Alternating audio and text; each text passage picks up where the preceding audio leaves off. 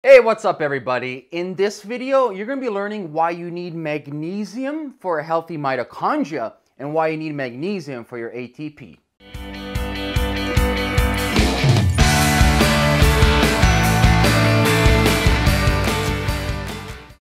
And it's me, Ameer, guys. How are you doing? In this week's video, I'm going to be showing you right now why you need magnesium to make your mitochondria happy. So let's take a look over here and see what's going on. First, this is just a miniature diagram of your mitochondrial membrane, okay? So this is that lipid bilayer I was talking about in my previous videos. And the lipid bilayer is nice and jelly. It's full of choline, healthy fats. And you have different complexes within your electron transport chain in your mitochondria. So you go complex 1, 2, 3, 4. And the final fifth one is where all the magic happens. That's where you create ATP through the hydrogens being pumped through the turbine. So the hydrogens will go down in here, and this turbine will spin around like this, and eventually it's going to open up certain channels in here, right? This is called F1. Open up certain channels in here. ADP will bind with inorganic phosphate, and you'll create ATP.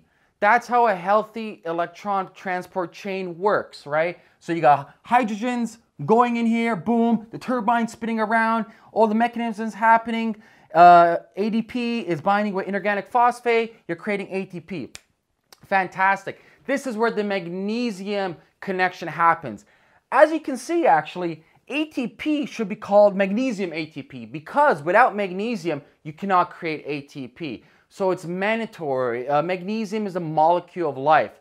And through our industrial revolution, our farming practices, and because we're very stressed out today, our magnesium levels are extremely low. So that's why you see people walking around with chronic fatigue, insomnia, many different ailments because their intracellular red blood cell magnesium levels are extremely low. So magnesium is crucially important towards your ATP production. So next time someone tells you ATP, you should tell them, no, it's Mag ATP.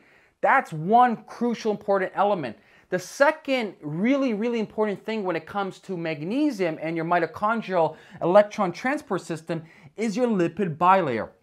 Because if you have been following my previous posts and videos, you know that certain foods that you eat will create electrons. You know, you'll get electrons from food. And these electrons will go into your different complexes and they'll go through the chain and help you pull hydrogens out from here, inner membrane to the outer membrane. But what happens is magnesium, so I'll put an Mg right here, magnesium is actually responsible for dictating the permeability, meaning the fluidity of your membrane, right? So if you have a decrease in magnesium, say no more magnesium, your cell membrane, the lipid bilayer, oxidizes and becomes rusty.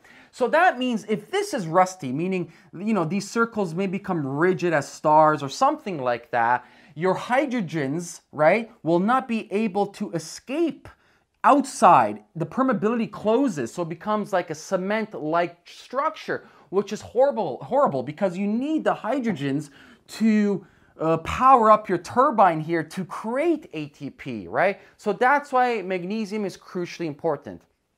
Okay, so now you know magnesium is needed for ATP and the cell permeability. The next major question is, how do you actually rebalance your magnesium levels? Well, number one, I always recommend people to have a cup of bone broth a day. Bone broth is completely loaded with magnesium. It's absolutely fantastic and quite affordable for everyone to do because pretty much costs nothing to make.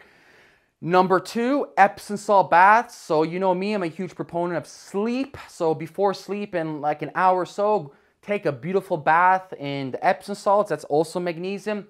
Number three, control your stress.